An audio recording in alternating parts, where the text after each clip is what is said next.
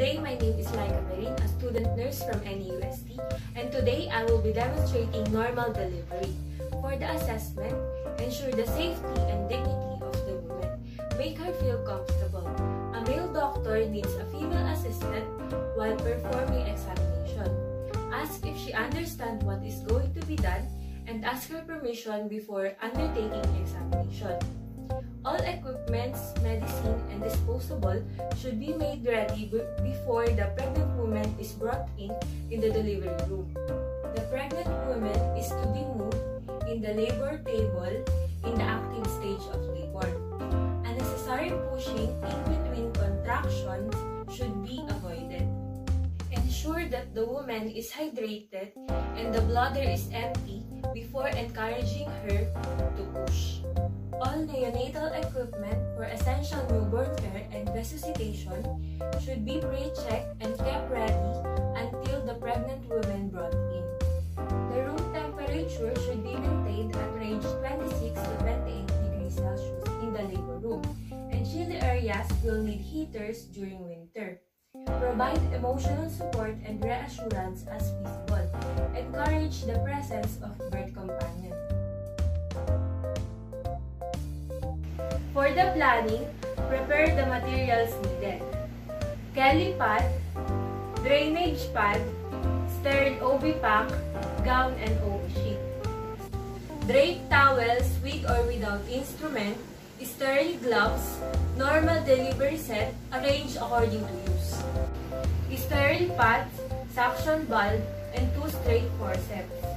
1 surgical pair of scissors, placental bowl, syringe 5 to 10 cc. Hypodermic needles, aspirating gauge 19 to 23, injecting gauge 21 to 23. Chromic, needle holder, tissue forceps, and thumb forceps. Wear personal protective equipment.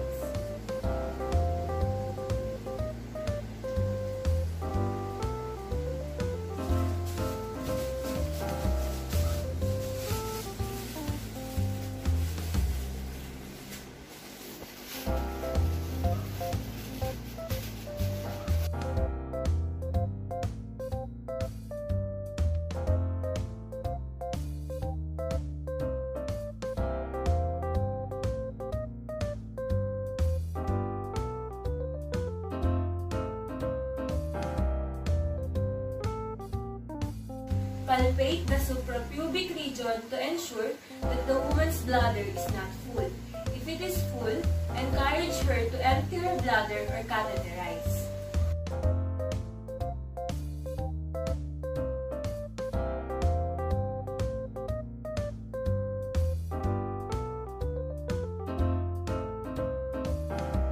Perform hand washing.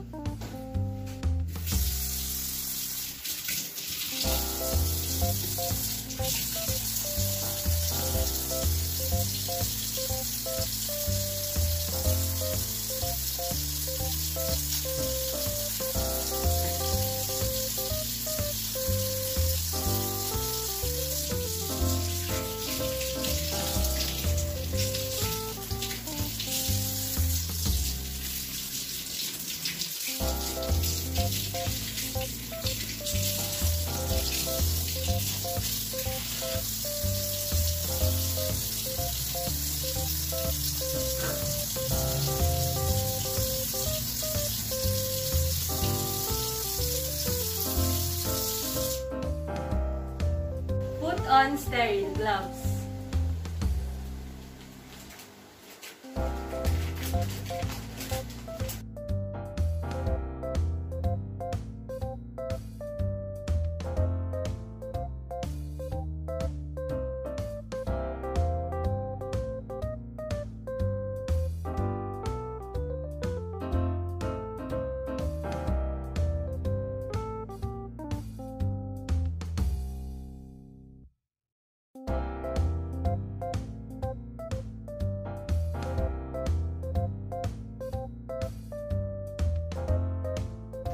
Clean the woman's perineum using sterile swab.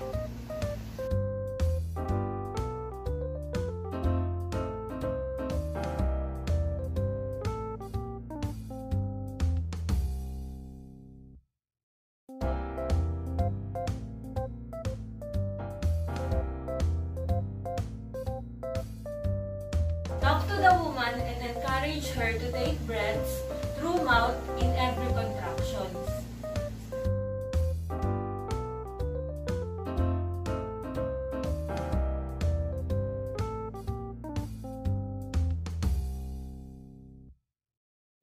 When the head is visible, encourage her to bear down during contractions.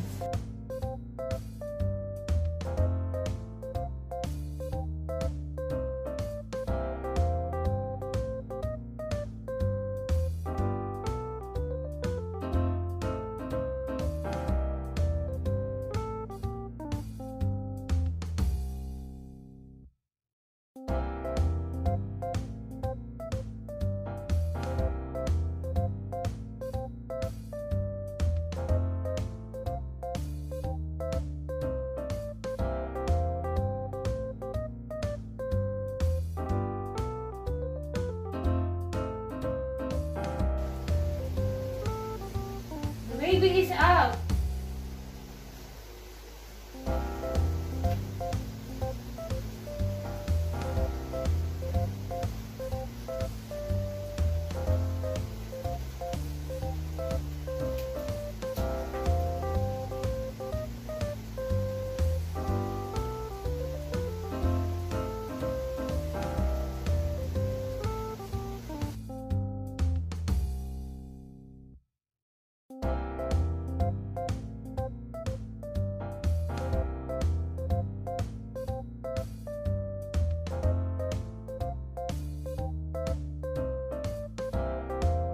Palpate the mother's abdomen to rule out if there is another baby.